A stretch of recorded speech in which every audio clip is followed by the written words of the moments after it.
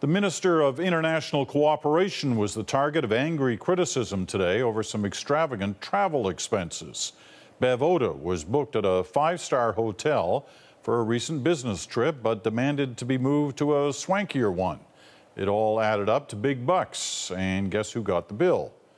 Our Terry Malewski has this story for us tonight. Terry.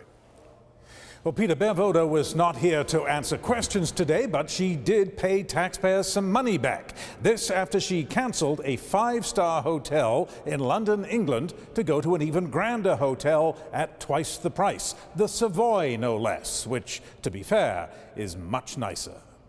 Isn't someone over there embarrassed by her behavior? Will someone stand up and apologize to the hardworking Canadian taxpayers who she's living like a queen off their backs? It happened last June when Oda was booked at the not-too-shabby five-star Grange St. Paul's Hotel, the scene of the conference she attended, so no need for a limo.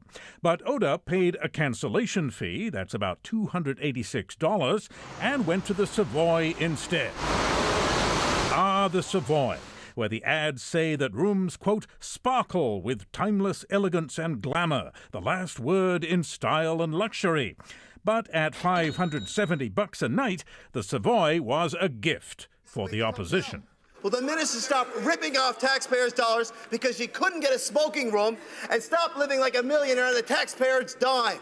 Oda's colleagues defended her with muted enthusiasm. This government respects the taxpayers' dollars. We expect all ministers to do so. That's why the minister in question has repaid the expenditures made in question.